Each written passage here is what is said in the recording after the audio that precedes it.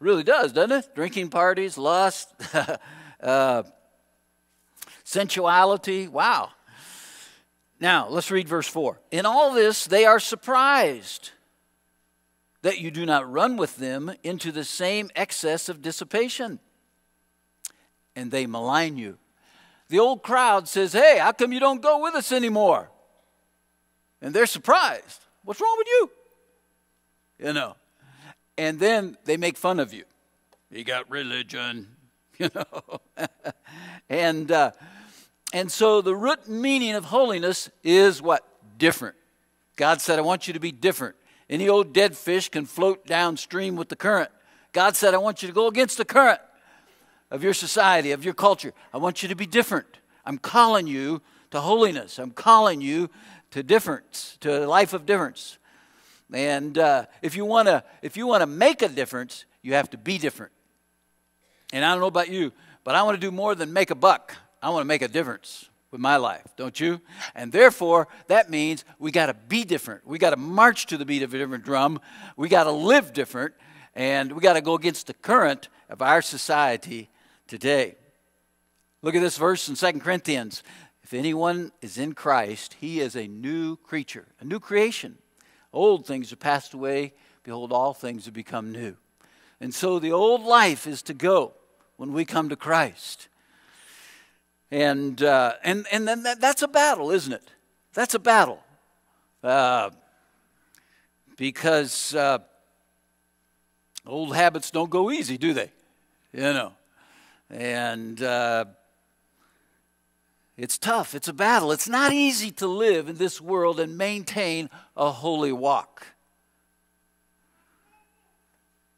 The world continually tries to get you to fit into their mold and to think like they think, to have their perspective. Look what God says in Romans 12. Do not be conformed to this world, but be transformed by the renewing of your mind. It all starts in our mind. And so let me give you 5 incentives to be different. Number 1, the glory of God. It's in verse 13 where it speaks of the revelation of Jesus Christ. Jesus Christ will be revealed to us one day. Did you know that we're going to see Jesus one day bodily?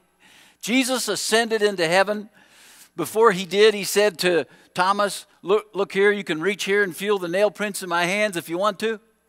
He was there. Jesus Christ became the God-man. He took upon himself humanity in Bethlehem.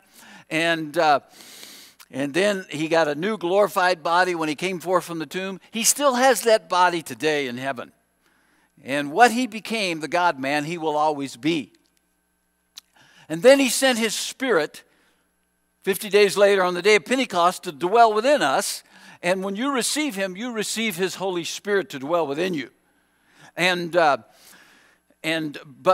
so we have a relationship with him not based on the physical, but based on the spiritual.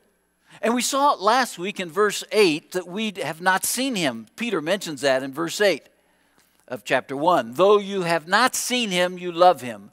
And though you do not see him now, but believe in him, you greatly rejoice. Peter said you've not seen him and you don't see him now. And that was different for Peter because Peter had seen him, you know, and had touched him and had walked with him and had eaten with him and had fellowshiped with him. And Peter said, but you've never seen him. But now, a few verses later, he speaks of the revelation of Jesus Christ. I have not seen him. I've been talking about him for 40 years. I have never seen him physically, but I will. And you have not seen him, but you will. Our present life is governed by this future hope. We will see Christ. We live in expectation of that.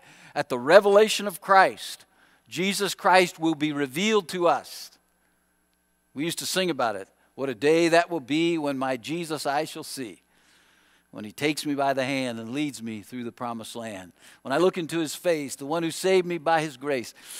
Number 2, the second reason incentive to live for God is the holiness of God. Verses 14 and 15. Let's read 15. But like the Holy One who called you, be holy. I underlined that in red in my Bible. Like the Holy One who called you, be holy, God says.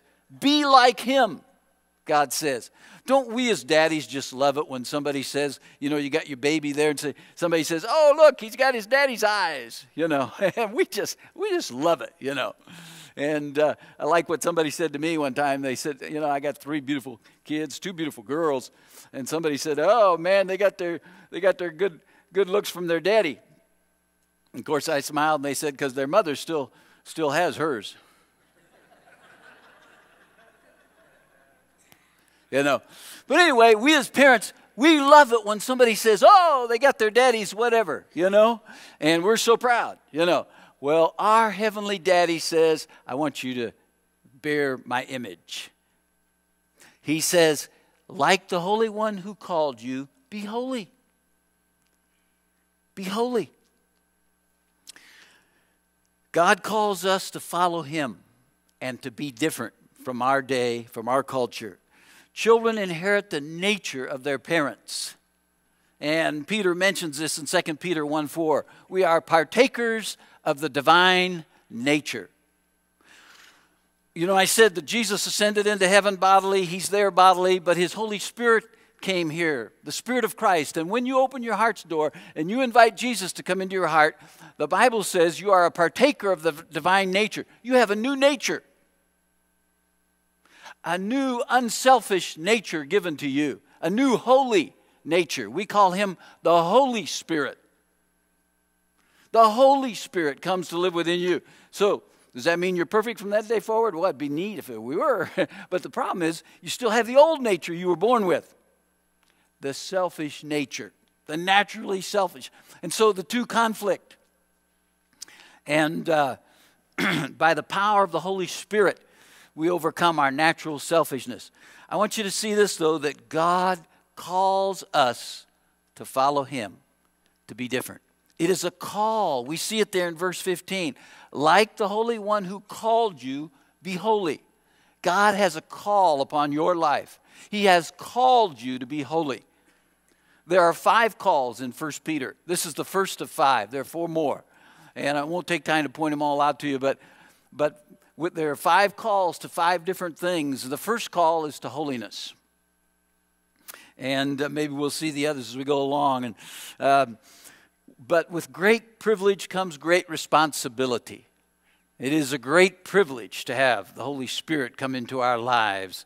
And with that comes great responsibility to respond to the call of God. Number 3, the third incentive to holy living is in verse 17 and, in verse 16, because it is written, you shall be holy, for I am holy. And it is the Word of God. The Word of God. First of all, the glory of God. Secondly, the holiness of God. And thirdly, the Word of God. It is written carries with it great authority. Remember back in Matthew chapter 4 when Jesus was tempted 3 times? 3 times, each time He was tempted, He said, it is written. It is written. It is written. And He faced the devil with the Word of God.